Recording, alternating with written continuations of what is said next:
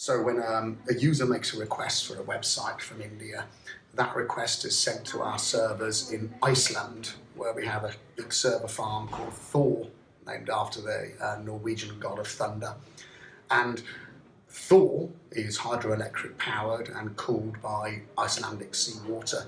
And that makes all the requests for the web page, because the average website has about 50 to 60 different assets, things like images, maybe a Flash movie, maybe some CSS, JavaScript, etc.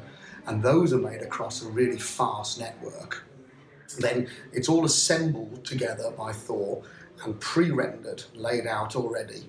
And that's useful for things like feature phones, which don't have enough processing power to run a browser and actually render a web page.